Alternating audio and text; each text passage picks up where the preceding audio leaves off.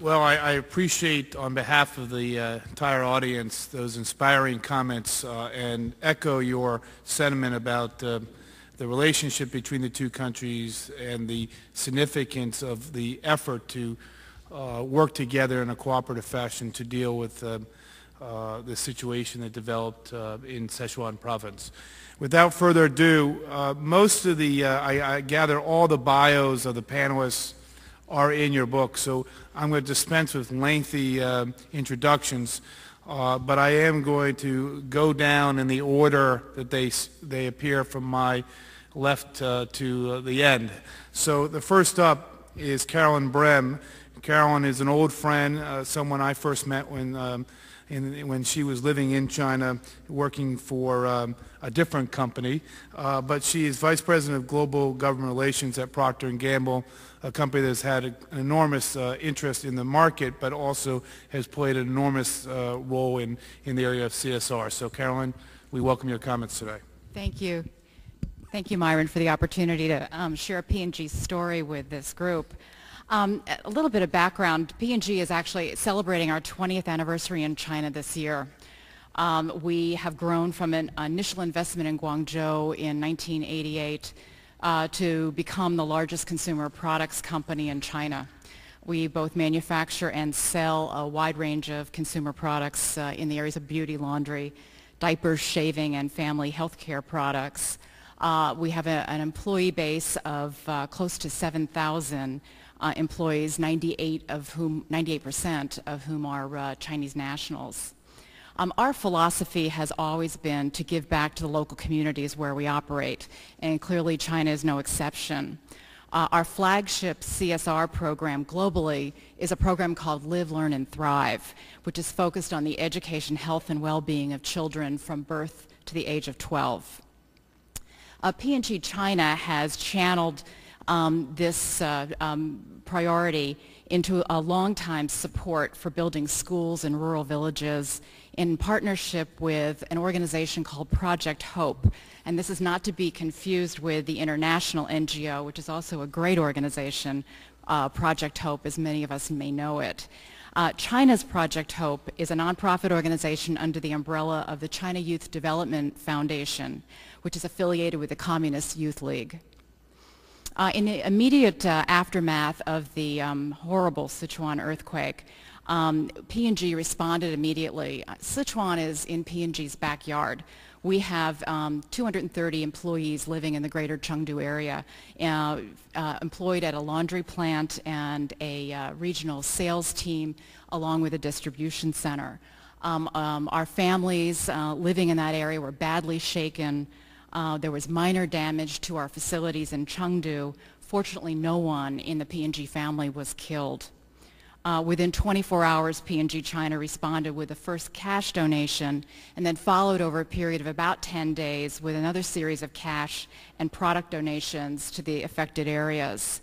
A global fund was established so that employees around the world at P&G could donate to the company, and the company matched those donations.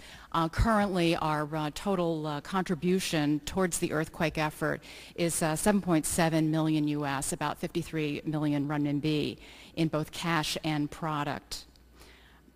Of that, about 10 million renminbi, or roughly 1.5 million US, was dedicated to an education effort in conjunction with Project Hope, which I'll talk about in a little bit.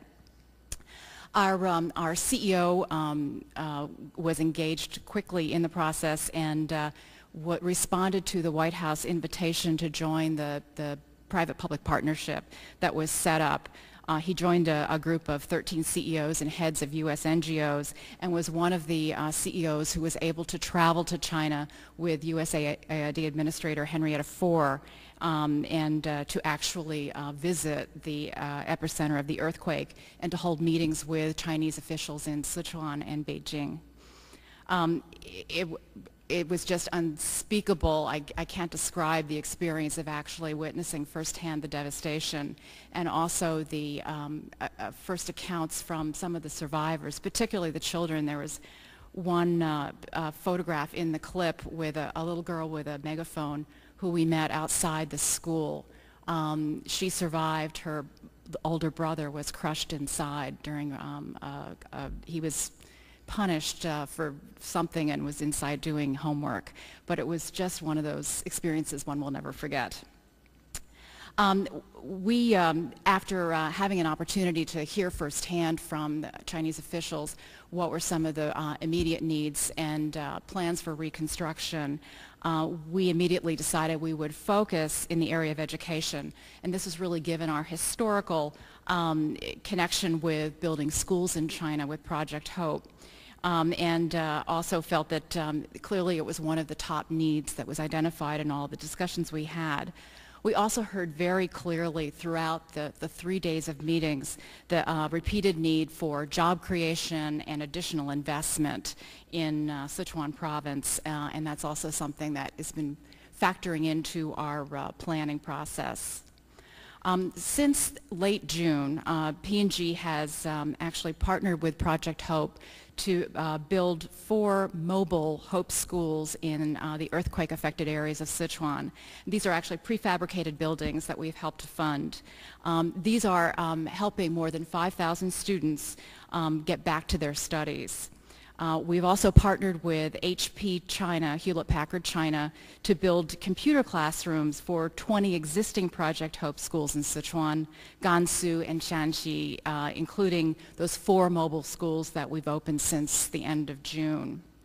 Also, we're partnering with the China Youth Development Federation, or Foundation rather, to support psychological counseling programs in the 10 mobile schools in the Sichuan area.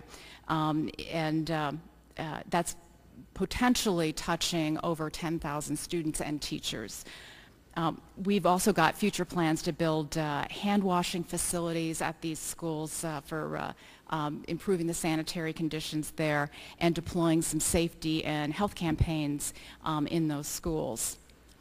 In addition, we formed a small team of our Chinese employees based throughout the country, and they've gotten together to have an internal brainstorming session and planning for other future projects that we could do. And while these proposals are still in progress, they include such ideas, I think some really exciting ideas, such as startup loans and training for women entrepreneurs in the earthquake-affected area so that they could actually set up kiosks, small stores to sell daily products, including P&G products in the earthquake-affected area, both creating new jobs and teaching skills in sales and distribution. So that's a work in progress. We're also looking at opportunities to engage more of our bigger Chinese network, our Chinese and foreign retailers, which we have close relations with around the country, suppliers in China, and contractors, many of whom have already signaled that they very much want to help with both volunteers, with cash infusions, and help in other ways in in-kind product as we get these projects off the ground. Thank you. Thank you, Caroline.